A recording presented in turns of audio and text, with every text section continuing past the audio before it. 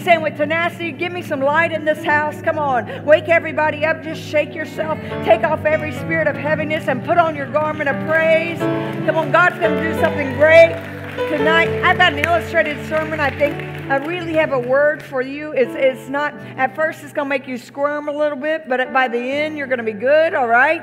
So just slap somebody, say it's okay, everything's going to be good. All right, let's say these with confidence and assurance. Ready? Confession number 1. Now watch what I'm saying. Confession. Ready? We pull down every thought and imagination in hearts and minds that are contrary to the will of God for our lives. Confession number 2. We destroy all forms of errors, statements, and actions that create errors. Let the Lord reverse every error in our lives in Jesus' mighty name. Confession number 3. We destroy every snare operating in our lives, emotional, marital, financial, and any other area of our lives. Let the Lord break us out of every snare in Jesus' mighty name. Confession number 4. Let the Lord override every evil expectation that is assigned to hinder our destiny in the mighty name of Jesus. Confession number 5. Now, O Lord, grant us the grace and the will to pray at all times and in all types of prayer according to your will in Jesus' mighty name. If you come in agreement, put your hands together and say, yes! Remain standing. Go ahead and get your Bibles out and turn with me to Mark chapter 11. A few things I want to talk to you about prayer. Now, you think we'd all know prayer and it would just be such a simple thing. And there's so many different things that we can talk about. Tonight is going to be a night of miracles. Tonight I'm going to give you a prayer cloth, so bring your anointing oil. I'm going to personally pray over you. The Lord's told me to pray over certain situations, and He said that there will be a manifestation of miracles. The Lord spoke to me. So I was up late last night praying and early this morning, and I just believe God's going to do something great. Let me lay a few fundamentals of prayers. You remain standing, and then we're going to go over to Mark chapter 11, because if I had the title, and I'm not a big person on titles as you know, but we'll talk about when you pray, believe. Everybody say believe. I'm going to ultimately deal with that word believe. Somebody say believe, believe. Because how many of you have ever prayed something but you haven't seen the answer to it yet? Well, God is faithful. He hears you the moment He prayers that you pray. Now, we know that there are principalities, there's powers, there's darkness, there's wickedness. So there are 4 quadrants. Well, we've taught that the enemy's going to fight against those prayers. And I'll talk to you throughout this prayer series about some reasons you have unanswered prayers. But I need to deal with something that's fundamental and foundational for you to see answered prayer. Amen? So somebody say believe. So first off, prayer is the invitation to enter into the presence of God. How many of you want to be in God's presence? I love God's presence. In God's presence, there's fullness of joy. Why is that important? Because the joy of the Lord is your strength. So when you get weak and weary, you need joy. Well, prayer is the invitation into God's presence. That's where you get downloaded information, wisdom, revelation, insight. So we want to be in His presence. It is the voice of faith of the Father. So when we pray, it's the voice of faith to the Father. Prayer gives voice to our needs. It's how we petition God. Prayer allows us to come boldly into the throne room of grace, according to Hebrews chapter 4, verse 16, and obtain help and mercy in time of need. How many of you ever need some help? How many of you ever need some mercy? Come on, have some needs in your life. Well, prayer is that vehicle. Prayer is our ability, watch this, to stand in the gap. I want you to understand the importance of this, because this is called intercession. There are 8 different types of prayer. I'll teach you a different time. But prayer is our ability to stand in the gap and intercede on behalf of nations, cities, communities, churches, leaders, families, to see the will of God enforced and override the will of flesh, the will of the enemy. Prayer does that. Think about that. You can change nations by prayer. You can change families by prayer. You can't change a person, but God can through your prayers.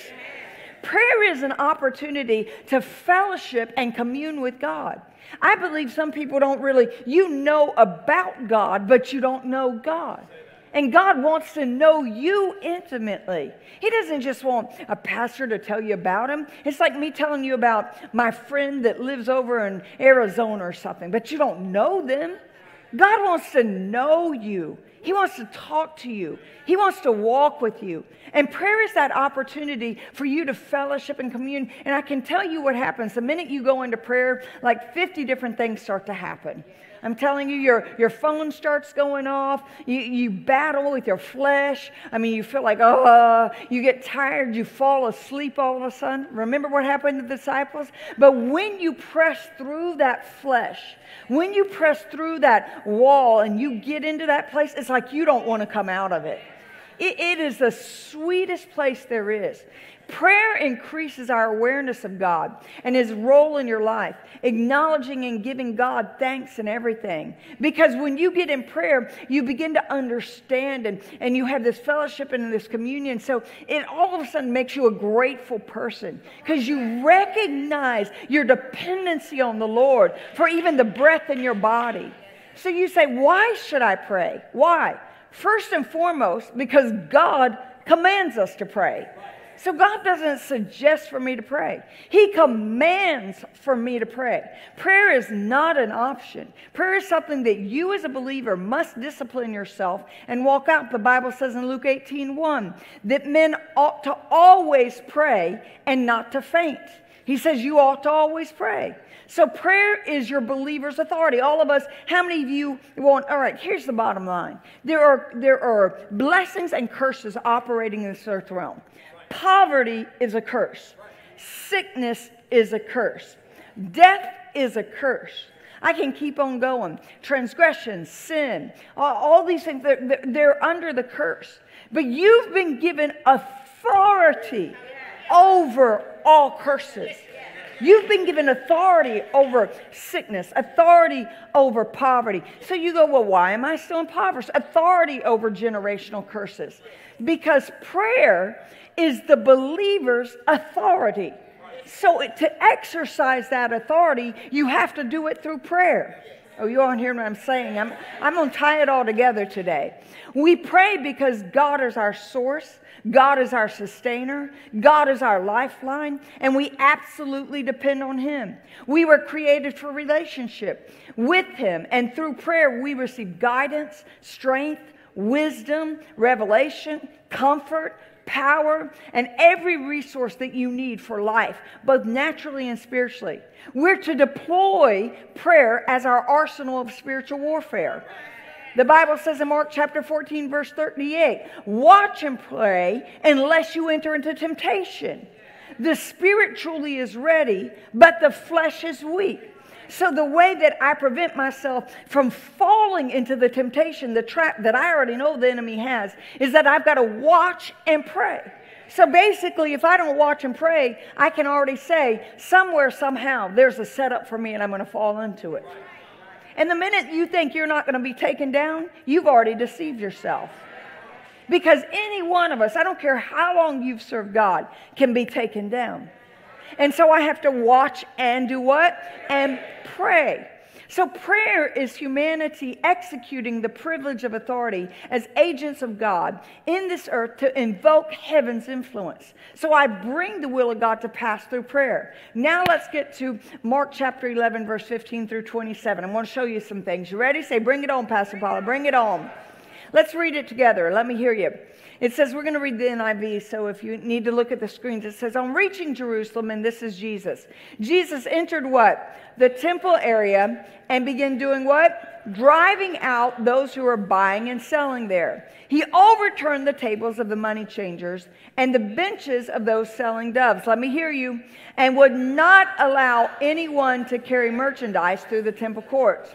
And he taught them. Now watch, he teaches them.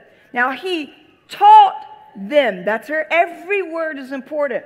So this was a sermon. He's saying something. So what we have documented, there's a lot more in between each word here. He taught them and he said, is it not written, my house will be called a house of prayer for all nations, but you have made it a den of robbers. The chief priests and the teachers of the law heard this and began looking for a way to kill him. They wanted to kill him because he said, my house is a house of prayer, but you've made it a den of robbers. They didn't just say, okay, shut him up and stop teaching him. They want to kill him because now he says, my house is a house of prayer, but you've changed it into something it's not. Oh, you better be with me today. If the shoe fits, you're going to have to wear it, all right? Don't get mad at me. I'm just delivering the message today. Smile. I'm telling you, it'll go down easier. It'll go down easy if you're smiling through this. He said, the chief priests and the teachers of the law heard this, began looking for a way to kill him, for they feared him because the whole crowd was amazed at his teaching. When evening came, they went out of the city. And in the morning, watch this and pay attention. In the morning, they went along and they saw a fig tree, because it just seems like it's randomly thrown in there. But nothing is random about the Word of God.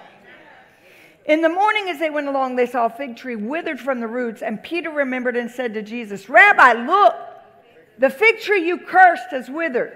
Now watch his response, because this is where I'm going to take you today. Have faith in God. Wait a minute. What does have faith in God going into prayer have anything to do with the withered fig tree? You're going to find out by the end of the message. He says, have faith in God. Let me hear you. Jesus answered, I tell you the truth. Now here we go. Here's the core of where I'm taking you. Say it with me. You know it well. If anyone says to this mountain, go throw yourself into the sea, and does not doubt in his heart, but believes that what he says will happen, it will be done for him. Let's stop right there. Is that read in your Bible? Okay, when it's read, who's telling that? Can he lie? If he says it, is it truth? Is it absolute truth? Infallible Word of God. All right, we're on the same page. So he says, if you tell this mountain, or says to this mountain, actually says if anyone says to this mountain, go throw yourself into the sea, and does not doubt in his heart, but does what? Believes. Help me work the word. Believes. Say it so loud. Believes that what he says will happen, it will be done for him. So this is impossible because God cannot lie. So now if you get this message today from beginning to end, your life is about to transform. I'm telling you. Verse 25, and when you stand praying, if you hold anything, I missed the most important verse, verse 24. Therefore I tell you, whatever you ask. Y'all are saying this like lazy today. I'm sorry. I need to be back in the pulpit for 3 months. I'm sorry. All right, because you've lost the cutting edge here. Come on, say it with me with authority. You're like, no.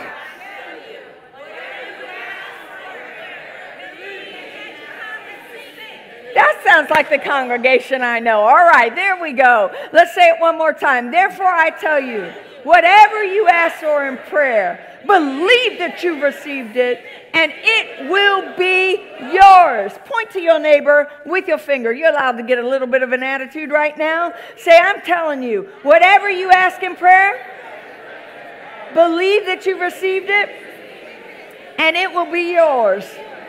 Go ahead, point your finger to someone. I know your mama said don't point your finger, but just point it with an attitude. Say, excuse me, but I've got a word for you.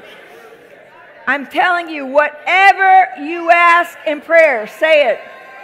Whatever you ask in prayer, believe that you've received it, and it will be yours. Slap somebody upside their head, say, believe. You can be seated. I got to work it. Verse 25 says, forgive when you're praying, which we've already taught forgiveness. All right, the Message version is really interesting. It's pretty much the same, but I want to take you to verse 17, then verse 21 through 24. It says, he taught them, quoting the text, my house was designated. Somebody say designated. A house of prayer for the nations, but you've turned it into a hangout for thieves. You've turned it into something that it was not designed for, into something that it wasn't designated for. So he told them this, and then he goes on, and this fig tree withers, And Jesus says, matter of fact, verse 22, the Message version, embrace this God life. Really embrace it. Now that's the same word as have faith in God. Embrace this God life. Really embrace it. And nothing will be too much for you. This mountain, for instance, just say go jump in the lake. No shuffling or shilly-shallying, and it's as good as done. That's why I urge you to pray for absolutely everything, ranging from small to large. Include everything as you embrace this God life, and you'll get God's everything. And when you assume the posture of prayer, remember that it's not all asking. If you have anything against someone, forgive only them. Will your heavenly Father also be inclined to wipe out your slate and clean it of its sins? So we know this. You cannot change the situation. You can't change a person, but God can. Right. And so what really changes it is that you move God through your prayers. You bring the will of God to pass through your prayers. We know that prayer is the vehicle. We've been taught this so much. Teach us how to pray. Matthew chapter 6, verse 10, in verse 9, hallowed be thy name, thy kingdom come, thy will. The decision, the determination, the decrees, get that word down. Decrees, because that means prophetic confessions and declarations. The will, the determination, the decrees of God, thy kingdom come, thy will be done in earth as it is in heaven. Two different words in, right? And it means to superimpose in time, place, order, and position in the earth what has been fixed in state, position, and order in heaven. So what is fixed in heaven, you superimpose in earth by what? Through prayer. We know it very well. Somebody say, bring it on, Pastor Paula. Bring it on. So I'm going to eventually bring you to the focal point of the message today. When you pray, do what? No. When you pray, help me out, Alex. Do what? Believe. All right, somebody say believe. So that means when I pray with expectation and anticipation. Because I'm going to teach you today there's a difference between confession and vain repetition. Because they seem the same because it's a repetitive prayer. But one has anticipation and expectation, and one is just going through the motions. So when I'm praying with faith, I'm praying with anticipation that what I pray, I believe that I've received. And I'm going to show you that it's already a future tense of something that's already happened that you're believing God will bring to pass into your life. So, however, there are some notable things that I've got to lay down. So before I can believe and get to, because I'm going to work on your faith today. I'm here to work on the believe part. Because a lot of you are just going through, it's not confession anymore. You've lost the faith factor. It has become vain repetition. And when you've lost the faith factor, you don't see results in your prayer. But the devil is a liar. Because something's about to be activated on the inside of you. Something's about to be quickened on the inside of you. And when you pray, you're going to see results. In fact, that thing that you've been believing God for, before the time you get home, you're going to get a testimony. You see, it could be absolute famine today, and you can be living in feast tomorrow. There is nothing too difficult for your God. Remember, I already taught you, dig a ditch. You can be out in the middle of the desert and forgot to bring the water. And you're going, how in the world are we going to survive? How are we going to make it through this? And the prophet said, this is a light thing for your God. Whatever you're facing is a light thing. You just need to believe God. You just need to have faith and anticipation. But I'm going to break down what does that literally mean. But there's something very important. Now, this is going to be tight before it gets right. You ready? Say it. Come on. There's something really notable that we have to examine in this vital passage of Scripture, because we all like to get to the part. If you believe when you stand praying, then you speak to this mountain and tell this mountain be removed. This mountain shall be removed. And if you believe, then you shall receive what you say. And we all stand on that, right? In fact, most of us quote that part. But we don't quote the part that is before that. So say, bring the front part, Paula. Come on, say, bring it on. He says something first. Anytime there's a principle here. Anytime you try to change something from its original intended purpose, you end up with a mess. You end up with a freak, basically. anytime you try to change something from its original intended purpose, it's an absolute disaster. So Jesus addresses this issue. He said, my house, the church, was designated as a house of prayer. Now, I'm going to get on you, New Destiny. I'm just going to tell you. We come dragging in here, thinking God's supposed to do us a favor. We come in and say, what's she going to preach today? Who's going to be in the pulpit? I guess I'll stay if my favorite preacher's there. I guess I'll be there if this is happening. You've got church all wrong. They had church all wrong, because you should be here an hour early praying, because God said if it's called church, it's designated as a house of prayer. So you wanted the pastor to pray over you? No, you're supposed to be coming in here fellowshipping with God continually, because this is not made. Listen, we thank God. We're getting ready to do a huge community project. We're building out City of Destiny. There's so many things happening that people don't even have a clue of. I mean, so much is going on, and we thank God. Our hospital will go up. Our mental health facility will go up. Our drug center will go up. We thank God for our school. We thank God for our performing arts. We thank God for all that. But I'm going to tell you, the purpose is not for all those things. The purpose for the church is to be designated as a house of prayer. In fact, those things are a result of manifestation of prayer.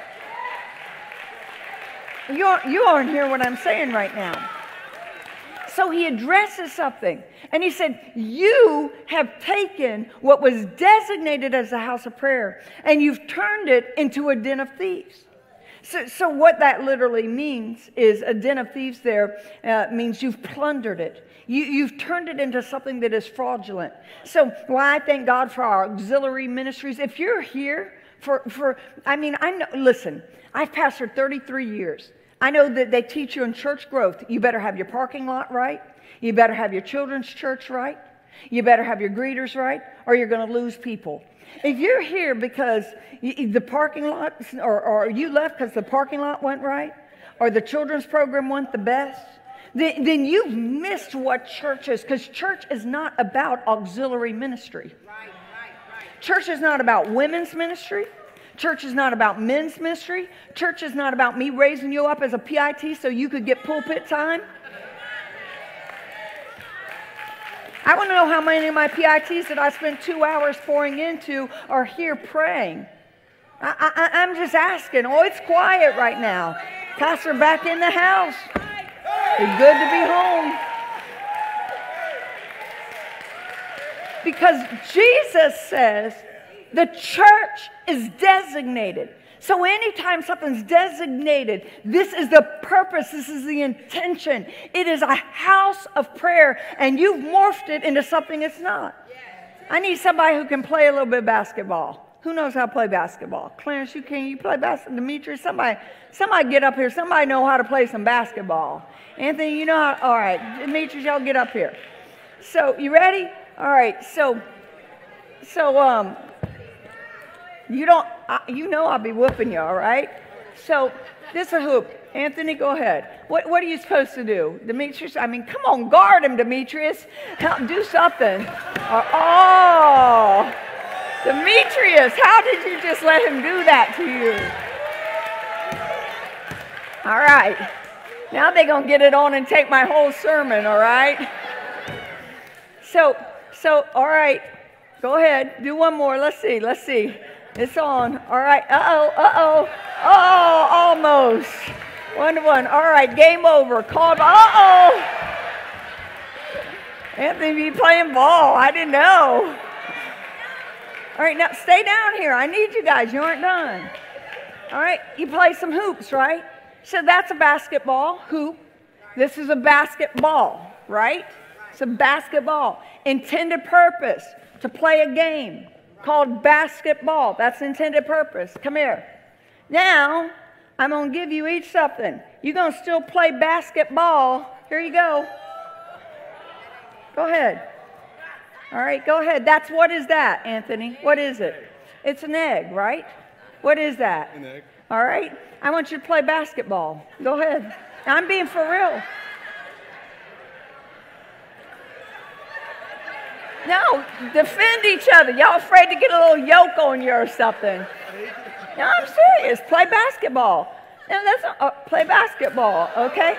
Bounce it. Now play basketball. Why aren't you guarding him against an egg? No, play basketball just like y'all were. Guard. I want you to play basketball. I want you to bounce the egg. I want you to play basketball. Okay, I want you to play basketball. Bounce it, Demetrius. Bounce it. Bounce it, Demetrius. Bounce it. Now you're not guarding him. Bounce it. Guard him. Don't let him make a hoop. Bounce it. He can't play basketball. You know why?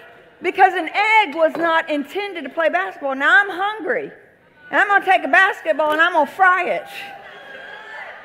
I'm going to try to eat it. You know why? This was never intended to be breakfast. And this was never intended to be basketball. Y'all better get ready. You're going to be looking like, come on, funny. That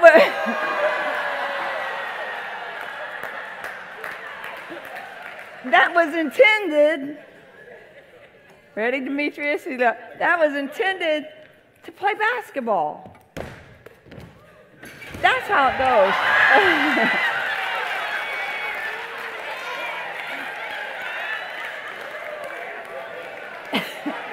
You guys are doing this too good. Now, what happened? They used something. You know why that was just a mess right there? And you could have even got hurt right there. Thank you, Jesus, for him not getting hurt. Because he used something that was not intended for it. That's right. Now, if I'm hungry and I have a stove and I cook myself an egg, I'm using what is intended for purpose. Jesus says this, my house is intended and designated, thank you guys, for a house of prayer. As silly as that was, you know what we've turned the church into? A mess. You know what we've turned the church into? A freak. Into something that it was never intended for. So, you know what he says, basically? Come on, guys, let's be real.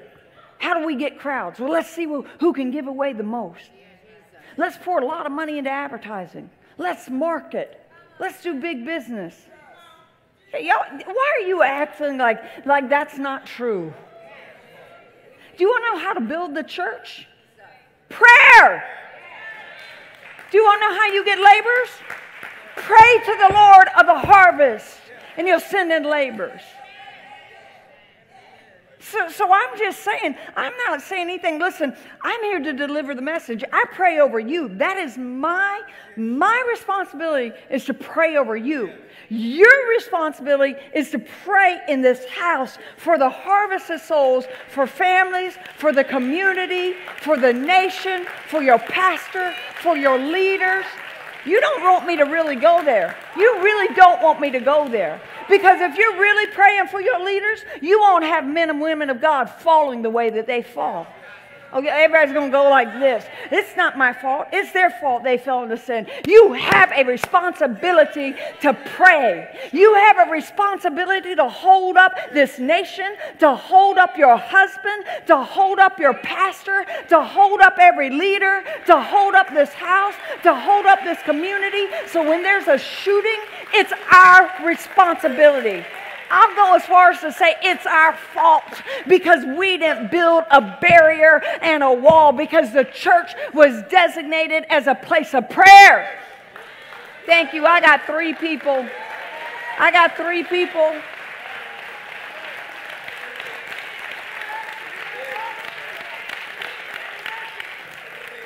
The problem is we want the results, but we've turned it into something that it's not.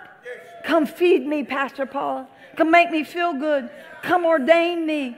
Come give me a title. Come give me a position. Make my kids happy. Give me a fun Sunday so we can get the crowd here. get your butt here and pray. I know it just went all over the world. My Facebook's on right now, and 1 million people just heard me say, get your butt here and pray. Because God's house was designated to be a house of prayer. A house of prayer. You know who to pray for. Pray for your pastor. Pray for Pastor Brad. Pray for Pastor Doug. Pray for Elder Marguerite. Pray for Elder Harold. Pray for the leadership. Pray for your family. Pray for this community. He teaches us what to pray. He teaches us how to pray. And we just sit here going, y'all do more talking on the phone, and you sit there texting more people. If I said how many texts you give out, I wonder if you've given that many words to God today.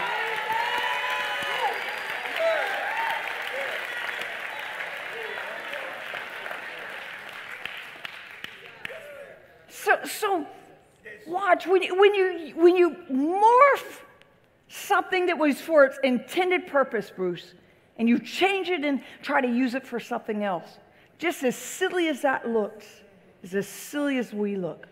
You say, so why isn't the church working? Why don't we have the power and the authority like God's word says? Why aren't we seeing what God's word says? Because if we take what was intended for a purpose and try to change it in any way, then we have made an absolutely mess. I call it a freak out of it. Because the blood-bought church of Jesus Christ is the only legal entity in the earth to bring forth true transformation. So why doesn't it seem like it's working? Because maybe we haven't changed that much since the disciples with their encounter with Jesus here. The intention is my house is designated as a house of prayer for the nations. What happened? You've turned it into a hangout for thieves. The literal etymology is you've plundered it. If the church does not come back to the purpose that God designated as a house of prayer for nations, ethnicities, then it will not have the impact and its effect of its original intention. Church works when it functions what it was created to. So there's this little verse that's often overlooked in between morphing God's original intention and when you pray, speak, believe, and you can receive. And most times it's just bypassed. In verse 20 in the morning as they went along, they saw the fig tree and it withered with its roots. And Peter remembered and said to Jesus, Rabbi, look, the fig tree you cursed has withered. So you have to go back to right before I picked up the reading. If you look in verse 12 through 14, the next day as they were leaving Bethany, Jesus was hungry, it says. He's hungry. He has a need. Seeing in the distance a fig tree at leaf, he went to find out if it had any fruit. And when he reached it, he found nothing but leaves. And because it was not the season for figs, and this is where people just bypass it, because I'm going to break that down for you. Then he said to the tree, may no one ever eat fruit from you again. What he's making here is what we call a prophetic decree or declaration. Because your words have so much power, I'm about to show you. And his disciples, because remember, all this is in the context of prayer. And his disciples heard him say it. Now, Adam Clarke's commentary says it like this, that this happened about 5 days before the Passover in which Christ suffered. And the Passover that year fell in the beginning of April. It's been asked, how could our Lord expect to find ripe figs in the end of March? The answer is easy. Because figs were ripe in Judea as early as the Passover. Beside the fig tree puts forth its fruit first and afterwards its leaves. Indeed, this tree in the climate which it is proper for it has fruit on it all year round. So you know what Jesus did? That tree, Doug, had fruit and Jesus was hungry. So when he went to pick it, but that tree did not produce what it was created for and purpose, he cursed it and it withered because it did not fulfill its purpose. What's the purpose of the church? My house shall be called. Okay, we do a lot of good things. It's great we go in the community. It's great we win souls. But you know what? Y'all are like, it's up to the church to win souls. But no, it's up to you as an individual believer to disciple men. They say, yeah, I'm only getting 3. My house shall be called So what's the purpose of the church? I thought we were in the month of prayer, guys. I thought we were the church. So as the church, our purpose, our primary purpose is prayer. Because now, when you get into prayer, you get into 8 different types of prayer. Part of prayer is worship. Part of prayer is giving. There's a prayer of worship. There's a prayer of unity. There's prayer of petitions, a prayer of faith. There's a prayer of agreement. There's intercession prayer. There's all kinds of different prayer. But my house shall be called the house of prayer.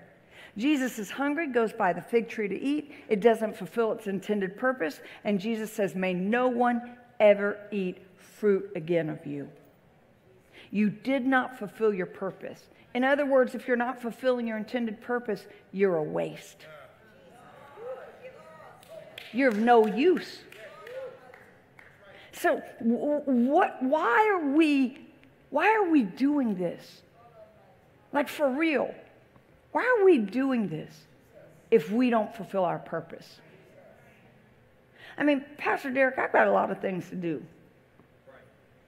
I'm pretty good at almost anything I put my hands to. I'm saying that not arrogantly, but because of the grace of God in me.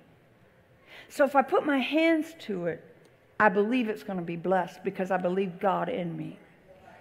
The most important thing that I can ever put my hand to is anything that has to do with the kingdom of God. And the greatest thing God gave his son for, I know you think God gave his son for you, which he did if you're born again, because you're saved and you're part of that. But he died for what? The church. Because he wanted a fellowship. The church is not New Destiny Christian Center or First Mark, whatever, or St. Anthony's, da-da-da-da. The church is the blood-bought believers of Jesus Christ. I'm going to keep on bringing it. So the next day they walk by the same fig tree, right? Which is now withered up and dried. And Peter looks and says, look, the fig tree you curse is withered. And it's almost like Jesus ignores him. Now here's what, you'll get excited over this because I got past the hardest part. Now that I've digested the medicine, you get the sweet part now. Sandra's just laughing and going, she's back.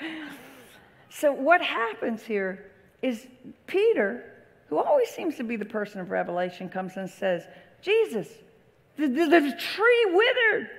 And it's almost like he ignores him. He doesn't respond with an explanation. He doesn't say, man, that's super cool. He just goes on and says this, verse 22, have faith in God. That's what Jesus answered. Man, the tree withered. Jesus was hungry. The tree was supposed to produce fruit all year long. It didn't. So he cursed it because it was not fulfilling its original intention and its purpose. Peter comes back the next day, walks by the same tree, and goes, it's withered. It's shrunk. It's down to nothing because it's not producing its original purpose. And Jesus doesn't explain to him or give him a discourse on why it shrunk.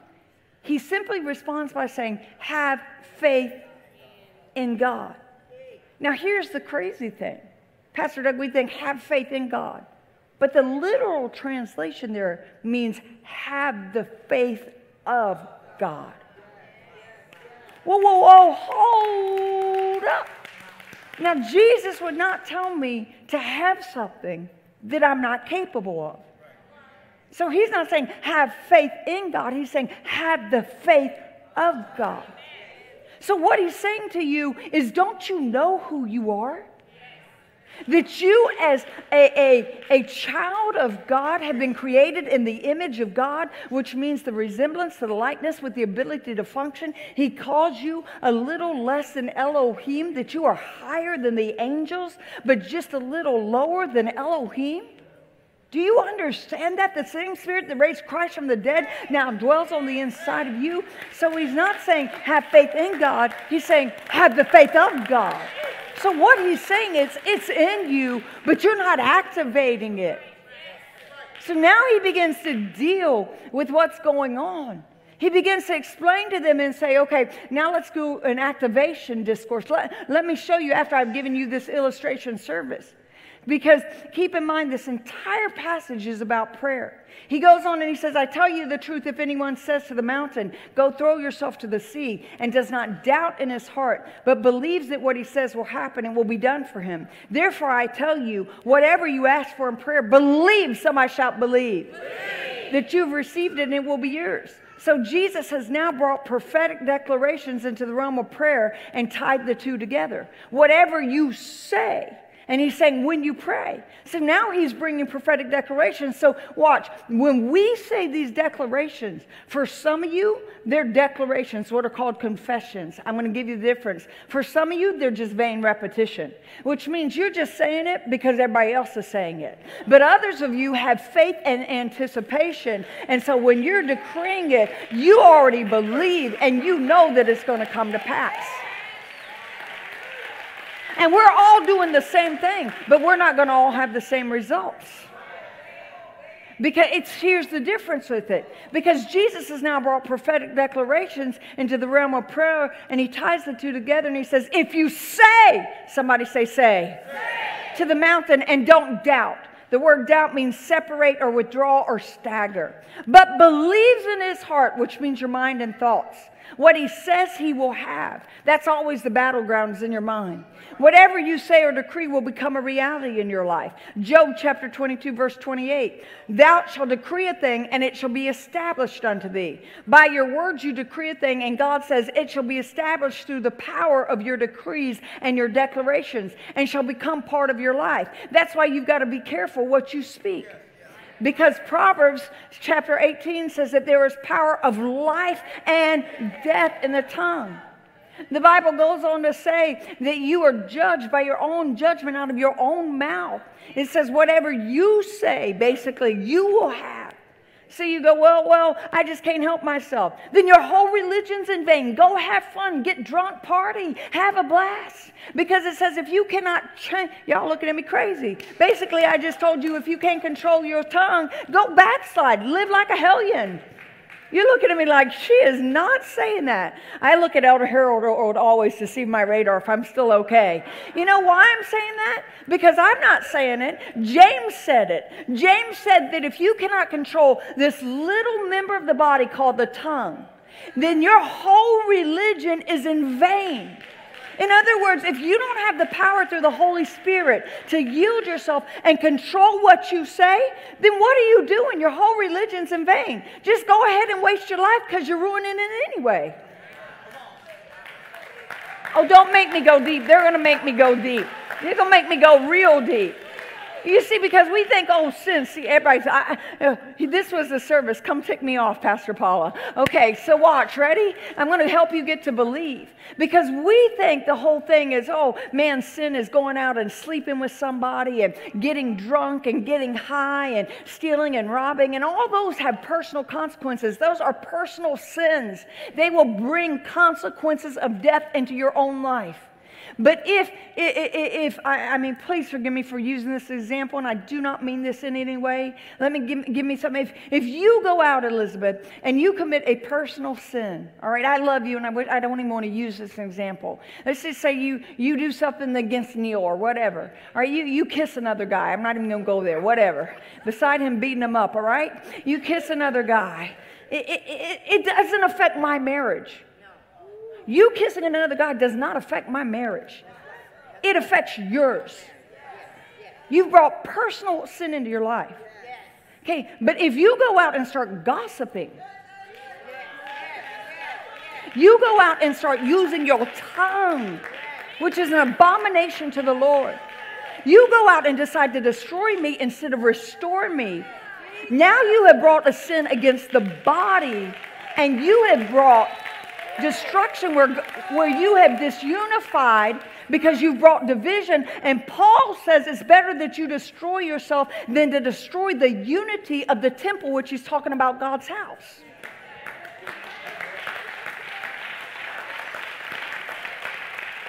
So when you stand and pray, when you make these confessions, you go, well, I just can't help myself. You absolutely can.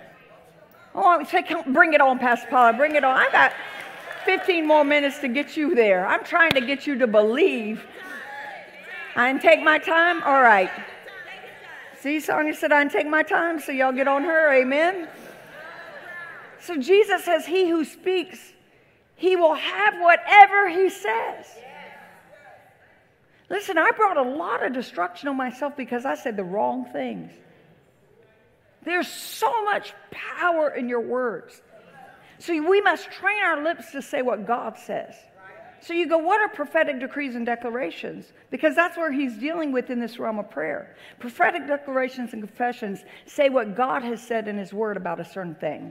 And the most simplest, when you make a prophetic declaration and confession, you're agreeing with God. You're saying the same thing the scripture says, confirming and affirming what God has said. So the Bible divinely instructs us in Hebrews 4:14 to hold fast to our profession and confession. Hebrews 10:23. So let us hold fast the confession of our faith without wavering. For he is faithful that promised. When you hold fast your confession, you're saying what God has said over and over, repeating it until the thing desired in your heart that God promised in his word is fully manifested. The key is to confess.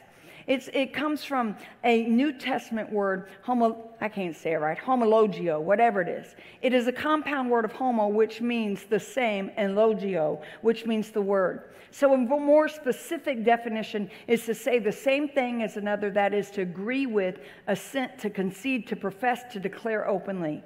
So our confession and declaration should always be what God says. So the difference between vain repetition of your prayers is you're just saying something out of routine versus your confession is you have faith because you are declaring what God has declared. So you have the right as a believer to have the authority through prayer that if God says you're the head, you're the head. If God says you're healed, you're healed. If God says you're righteous, you're righteous. If God says the joy of the Lord is your strength, if he says he'll keep your mind in perfect peace, I can keep going. You've got a whole bunch of promises, 1,050 promises and commands in the New Testament alone. You've got books and books of promises for you and your family and everything, and your seed. So Jesus goes straight to verse 24. What things? Let's get into what things. Because I need to know what does that say. He says, what things, or if you go King James, whatsoever things. What things? What does things mean in the Greek? It means as much, as great, as long, and all that. So it means as much, as great, as long, and all that you ask in prayer. So that covers everything. As much as I ask in prayer, as long as I ask in prayer, as great as I ask in prayer. Some of you are living way too little. You've been asking God just to meet your need. God wants to be more than just a need meter. God wants to take you into places that you could never take yourself. God wants to exalt you so that his kingdom would be exalted. God wants to use you to change the world. You are an agent of change. You are a history maker. Come on, stop limiting yourself in the name of Jesus. As much as great as long as, all that. I was asking for God for nations when I was living on Bill Moxley Road in a trailer. I was asking God to use me to impact nations, ethnos, every ethnicity, every person, every being. It would take 30-something years later because a day is as 1,000 unto the Lord. But God will not fail you. God is faithful. Woo! As great as long as you ask in prayer. Watch, and you believe. I'm going to have to work on this one tonight. I know I'm not going to have time. Can I work on some more tonight? Will you come back tonight? And I'm going to give you prayer class and I'm going to pray, but I'm going to work on your faith tonight. You believe, all right? Greek, to have faith in, that you have received. Now watch this. That you believe, which means to have faith in. I'm going to work that tonight. That you have received. Notice it's past tense. That you've received, it means to get a hold of. It will be yours, future. So watch what he's saying. He says, what things, as much as great as long as, all that you ask in prayer, believe, have faith in, that you have received. It's a past tense. It means to get a hold of. It's already, that you've received, that it's already done. And it will be yours in the future. So you've got to believe that you've already received it, which I'm going to work. Faith is the substance of things hoped for, the evidence of things not yet seen. I'm going to work your faith tonight. I just wish I had time. It says it shall come to pass. That's what it means. You've received it. It says believe it and it goes on and it said it shall be yours. The Greek means future, will be, shall come to pass. So God's not a man that he should lie. It has to come to pass. The key to receiving what you ask for prayer is to believe. Here's where the enemy wants to derail you, to have faith in. Jesus already tied prayer to confession. So in essence, to have faith in what God has said. So when we work on the believe part tonight, I'm going to teach you on what that means. In essence, if I start now, I've got 20 more pages. So I'm just going to save it for tonight. Is that okay? Can I work on your faith tonight? Because I thought I was going to get to the fun part. I thought I was going to get to the fun part of believe. I was going to break it down because what we call faith is not faith at all. And I'm going to break it down and show you how to get that belief in you so that you're going to see answered prayers. Because you think God's just, favoring this person or favoring that person. But the enemy wants you frustrated. The enemy wants you to forfeit. But I'm telling you, when you hold on to your prayer and you speak to that mountain will have to be cast out into the sea and removed, because when you pray and you believe, you've received, and it shall come to pass. It has to. So you have to stand. The only person that can stop it from coming to pass is you. So it's what we call self-place embargoes. You put an embargo, it's like you're canceling. So what happens is when you pray, but then you turn around and cancel out your prayer because you're speaking against the very thing you just prayed for. So I'm going to help build you up with faith so that you're so full of faith that you're brimming over. But I had to do something today. I had to set some things in order. Because setting in order means that you recognize as the blood-bought church of Jesus that you were designated for prayer. That their most powerful weapon is prayer.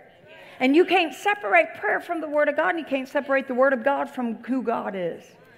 So you recognize that. Now, there's a lot of legalities and technicalities I can teach you. But I came to let you know something. That the moment we make this house, or any of us, any kind of house outside of a house of prayer, we have designated it for something that was not its original intention. And we're sitting there going, why isn't our game working? Because you don't have a basketball. You've got an egg. And you throwing in something and going, why isn't my game working? Because you've changed the original intention of what its purpose was. Did you get anything out of the Word today? Come on, stand up on your feet. I feel a call to repentance. And repentance doesn't mean, man, I'm wrong, I got caught, or I'm sorry. Repentance is I change my mind, I change my direction, I go back to the original place of departure. You have to recognize if your call is to pray, then the enemy's going to fight everything for you to pray. Every time I designate myself to go on a fast or prayer, I can go all day and not eat, for real. Like, I just get busy and working. The moment I say I'm on fast, I am starving from the minute I wake up. I'm telling you. The minute I go, okay, this is my hour, I'm going into prayer. It's like I will get a phone call and I know, don't even answer it. Because it's going to be something that I have to resolve with some kind of crazy urgency and I just have to decide, you know what? This is my time, and nothing comes before God. Nothing. You've got to turn your phone off. You've got to, don't jump up in the morning and look and go, your to-do or post on your Instagram first. You've got to get up and say, if it's 10 minutes, if it's 20, if it's an hour, I'm going to pray. You need to come here early and be in prayer. It's your responsibility. The way the service turns out, you go, man, that's dependent on you, Pastor Paula. I'm doing my part. I'm studying the Word. I'm in the Word, rightly dividing it. I'm praying. But it's not all on one person. Well, why isn't that happening? Why isn't this happening? It's pretty easy. Because when we start praying the way and become the house of prayer, results just are easy. Let me tell you something.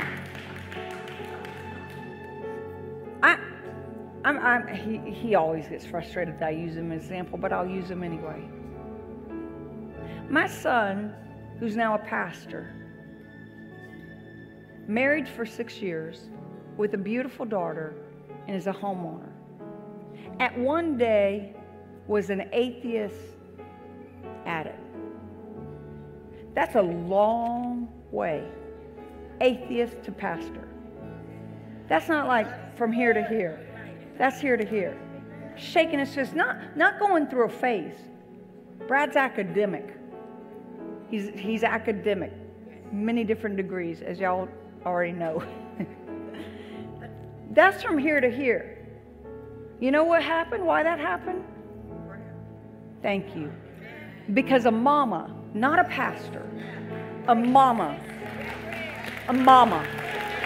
not a pastor, a mama refused to stop praying. Don't you ever give up on your children. Don't you ever give up on your promises from God. Don't you ever give up. Pray over yourself. You know, people tell me all the time, I'm praying for you, Pastor, and I hope you are. I pray. But I know one thing, I'm praying for myself. I'm praying for my marriage. Come on, I'm praying for my family. I'm praying for this church. I'm praying for our community. I'm praying for our nation. I'll go a step further. Y'all get mad, but I'm going to say it. I'm praying for our president. And obviously it went viral this past week. And it set news media off. And news media was saying, this should make the church wake up. News media was saying, this is strange. That's what they said. This is an odd occurrence. To pray. When they say this is strange, we've lost our power. It's not strange to pray. Everything. Guys, there was a time this nation had, I was not born again. I didn't go to church. But you know what I remember when I was in 1st and 2nd grade? We had to say the Pledge of Allegiance, and we prayed. And I'm not talking about a moment of silence. Then like I was about 6th or 7th grade. This is telling my age now. Then we said the Pledge of Allegiance, and we had a moment of silence. And then we stopped saying the Pledge of Allegiance. And then there wasn't even a moment of silence. And now we have killings and gangs and drugs and probably about 10 minutes. No, I'm just kidding. But seriously, I mean, how much teaching do you have? Compared to the problem. Why?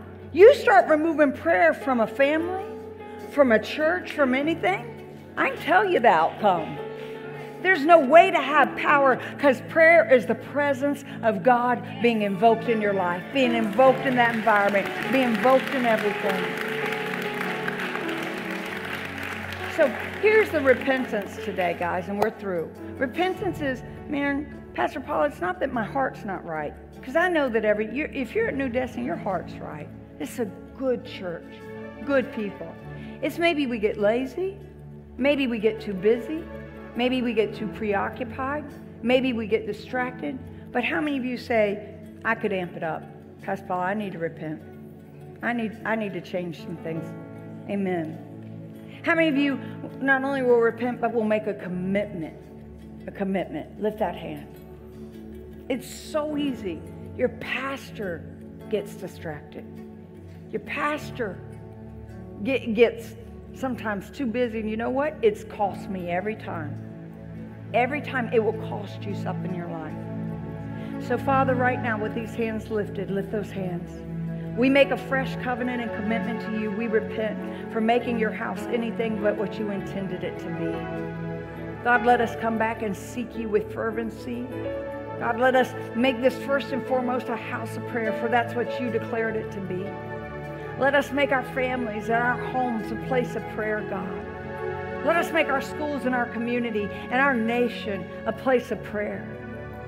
Father, I just believe that you're raising up a strong army, and that with repentance and recognizing where we've missed it and where we've fallen short, we'll return to you, oh God. So today, let our life not spiritually look silly like trying to play basketball with an egg. Let us come back in alignment, and let us be a people of prayer. In Jesus' name, and everybody said, amen. I believe God will do it. Come on, and I believe great is going to be the reward. And I believe you're going to see whatsoever you ask. Now ask large. Don't be asking for small. Ask large. Ask God for nations and stuff. Ask God to use you for greatness. Ask Him for this city. Amen. Just keep praying and keep pressing in. I want to give you an opportunity to bring an offering to the Lord. And part of our prayer, one of the prayers is prayer of worship. And part of that is an offering. One of the greatest things I think, you go, well, I just thought prayer was my words. It's inclusive of that. But it's also inclusive of your acts of faith. And I think one of the greatest acts of faith is bringing an offering to God. So I want you to bring an offering for the house of God. Come on, for the house of God. And this simply says, God, I dedicate this as a sacrifice for your house. Make your checks payable to New Destiny Christian Center. Pastor Doug's going to come dismiss you. I sure do love you, and I'll see you guys tonight.